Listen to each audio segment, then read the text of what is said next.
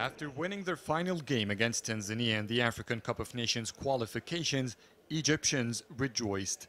Not just because they made it to the Cup, more so because they would have ended in pot 1 in the World Cup qualifications draw.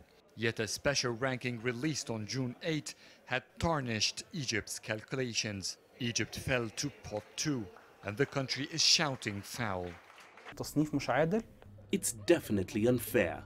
We all know that FIFA has specific dates to issue its rankings, and June's was set on the 2nd of the month, which would have made Egypt Africa's 5th, and in the World Cup draw on June 24th, it should be a pot 1 country.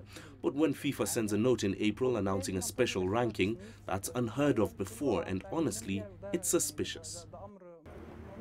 Egypt's Football Association has moved a complaint against this special ranking. Many here say they are willing to take the issue to the sports court, as they believe one country benefited the most. لما نيجي نبص بقى للتصنيف الاستثنائي اللي اتعمل اليوم.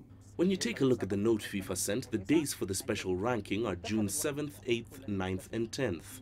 In the first 3 days, Tunisia is the sole benefactor for such a new ranking. Had it been the 10th, it would have been the Cape Verde Islands. How sarcastic is that? If they had waited for the original next ranking in July, Egypt would go back to its 5th position and pot 1.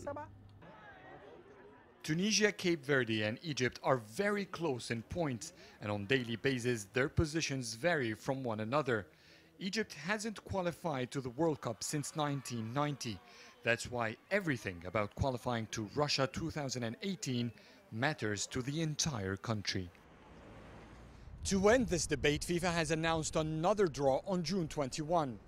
And while Egypt thinks that would correct its status back to pot 1, the Pharaohs won't have time to deal with any surprises just 3 days before the World Cup qualifications draw. Adel and Mahrouky, CCTV, Cairo.